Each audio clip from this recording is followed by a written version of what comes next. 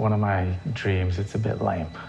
Me and my wife are going to buy or rent a Harley and drive across Europe, all these different breweries, and that's the goal. That's what all this is about, to make that happen.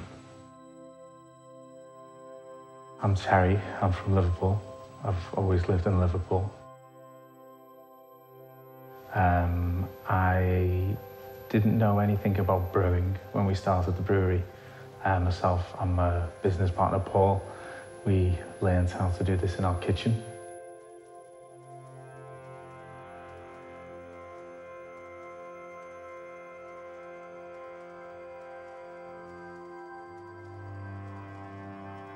I think the idea kind of developed over time about the brewery.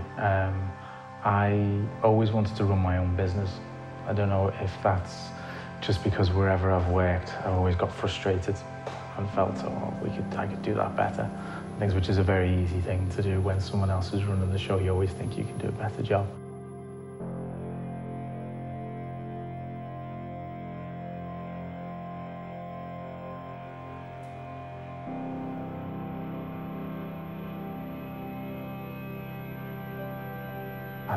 I think I like the idea of people making something, you know, making a product and being really proud of it and trying to get it better and better and better all the time. And that's what appealed to me.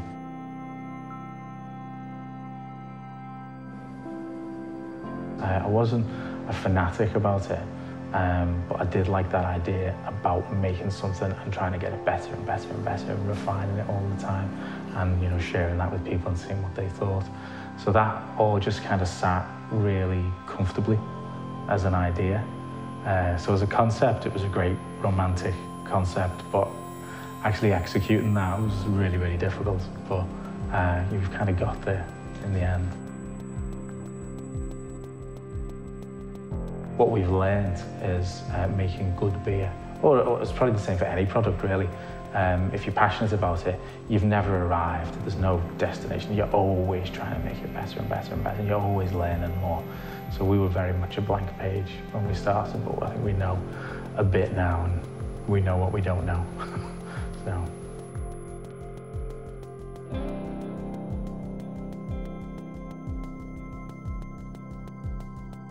Myself and Paul, we'd made a batch of beer and it was 3 weeks before it was ready.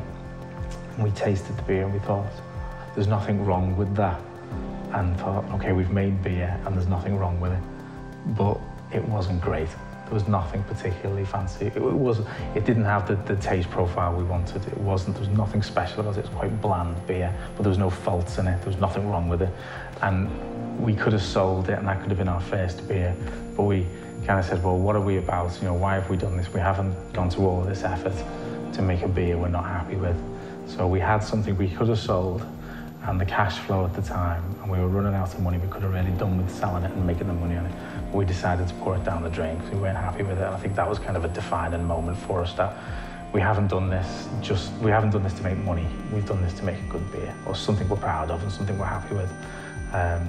So that was a kind of a moment for us. You know, you're looking at a couple of grand's worth of stock and you decide to sling it because you're not happy with it. It's not what you want it to be.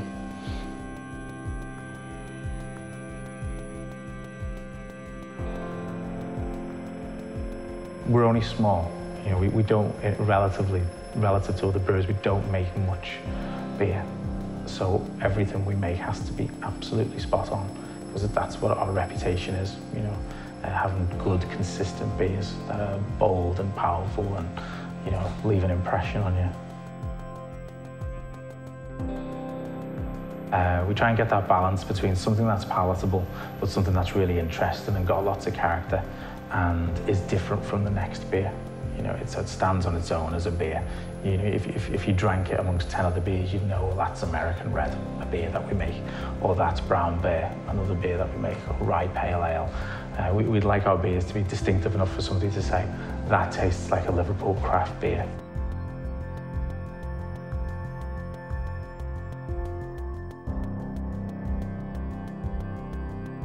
I met a brewer a couple of weeks ago, and he said, oh, are you from Liverpool Craft Beer? And I said, yeah. And he said, we only see your beers in posh places. And I thought, well, that's not intentional, but that's nice, thank you. If people are thinking that about us, then that must be good.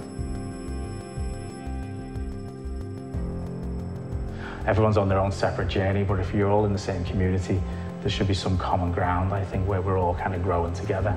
And that's kind of what our experience has been when we've got successful partners who buy our beer. You know, we look after them, they look after us. And I think that's what community and local small businesses should be about. I think the idea just got us, and we just thought, once the bug had hit us, this was what we wanted to do. And we just kept asking, we just kept saying to ourselves, it would be something we regretted not doing. We wanted to think back and think we at least gave it a go, rather than think back and think, oh, that was a good idea, I wish we'd done that.